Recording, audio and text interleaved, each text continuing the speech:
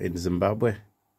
What I miss the most is the food because food here is different from food in Zimbabwe, and I miss my friends, um, and all the types of things we used to do back in Zimbabwe, and I would recommend you to visit Zimbabwe because there are so many different places to go Okay. and different activities to do there.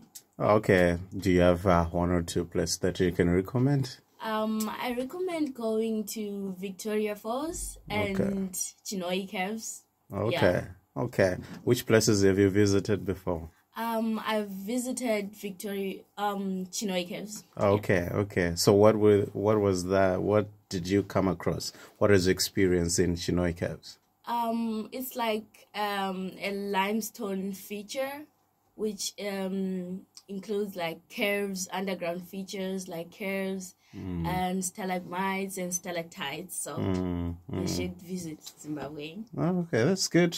I think you can hear an advert for the tourism industry. I think they'll really love you. They might, give you a job, to work with them, to advertise for, the tourist destinations there. So that's shalom for you, giving you or inviting you to come and visit Zimbabwe, which is really the world wonders and beautiful places just for your leisure and your entertainment and your relaxation. So, yeah. So what's the next song for us now?